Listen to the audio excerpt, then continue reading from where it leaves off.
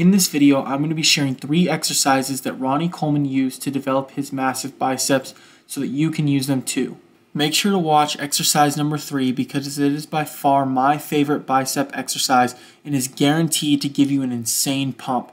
Also, make sure to stick around to the end of the video where I will share some extra information about bicep exercises to help you get bigger faster. The first of the 3 exercises is the bicep isolation curl. For this exercise, all you will need is a dumbbell and a bench. You want the bench at an incline and you want to rest your arm against it like Ronnie Coleman is doing in this video.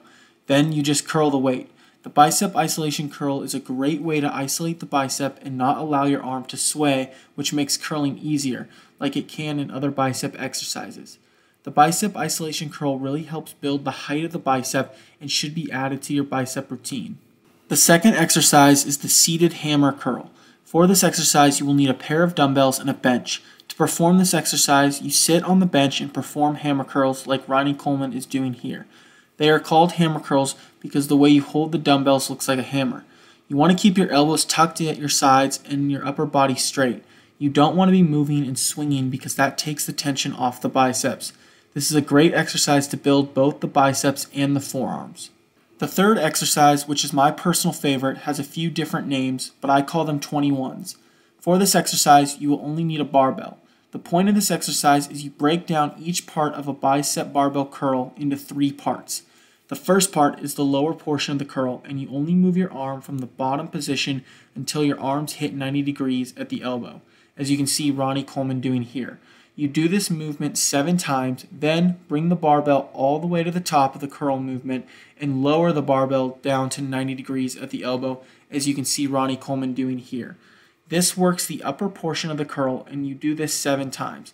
Lastly, you do 7 full curls from bottom to top, which you can see Ronnie Coleman doing here. You do these all back to back with no rest, and they are called 21s because you do 7 curls of the bottom portion, 7 curls of the top portion, and 7 full curls, which equals 21. I promise you, your arms will burn after this exercise, and I typically like to do this exercise as a finisher or last exercise of the workout. Now, time for the extra information to get your biceps bigger faster. The best way to get your biceps bigger faster is to limit shoulder movement in all of your bicep exercises. The front delt, aka your shoulder, wants to help your bicep perform the curls. You have to limit shoulder movement and elbow movement to completely target the bicep and not give it the help it wants. By making this change to all of your bicep exercises, your bicep will get bigger faster. All 3 of these exercises, the bicep isolation curl, seated hammer curl, and 21s, are all great exercises that you can use to increase the size and strength of your biceps. You should do 8 to 10 reps for each arm and 3 to 4 sets for the bicep isolation curls and seated hammer curls. But stick to the 7 reps for 21s and do 3 to 4 sets of 21s. Always use a weight you can manage and don't compromise form to lift a heavier weight. This is the best way to grow your biceps and prevent injuries.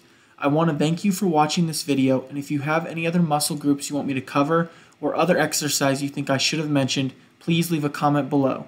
Thank you for watching.